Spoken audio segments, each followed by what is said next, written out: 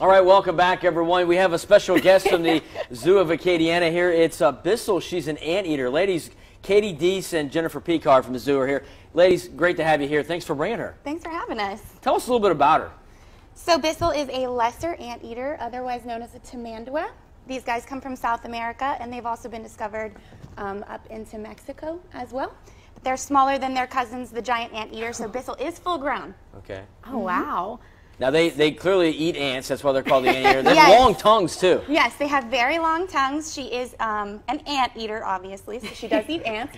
But they also eat things like termites. They like soft fruits.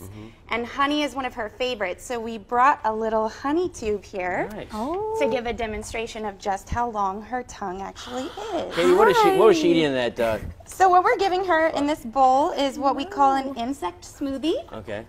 So we blend up insects all over Emily. with a little yogurt or honey.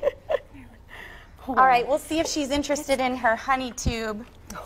She's not. You said she's not a morning. Bissel is not a morning person. Okay, so you had to get her up this morning. Yeah, I understand, Bissel. I feel that way sometimes too. But it's Friday, so hey. Do you want to try her? So it's like a honey smoothie for her, huh? Yes.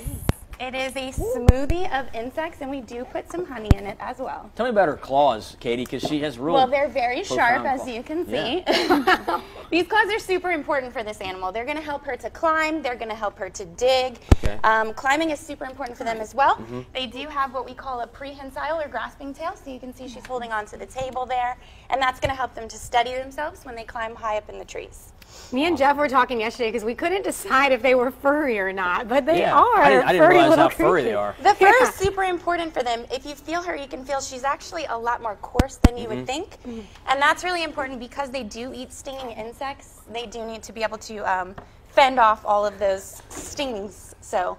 Now, are they aggressive normally or not? They can be aggressive, absolutely. Whenever they do show aggression, they'll usually stand up and show their big claws. Wow. So definitely they are very funny whenever they're being aggressive, but definitely not something to take lightly. They're a very unique looking animal. I mean, their head, the shape of her head too. That's to get into like logs and all and get ants and bugs. Yes, so she needs to be able to break it open. They also eat things like termites, so it is important for them to break open logs and be able to get to those termites and things like that. Well, ladies, thanks for coming in and thanks for bringing Bissel in. She'll be at the Zoo of Acadiana. You can check her out and with all her friends out there hanging out and eating ants, I guess, right? Yeah, we'll let her get back and take a nap. It looks like she needs one. She's sleepy. Beautiful anteater here. Thanks, ladies, for coming in. Appreciate the time. Much. All right, good to see you. We'll be back with more Paw Spot 2. Stay with us.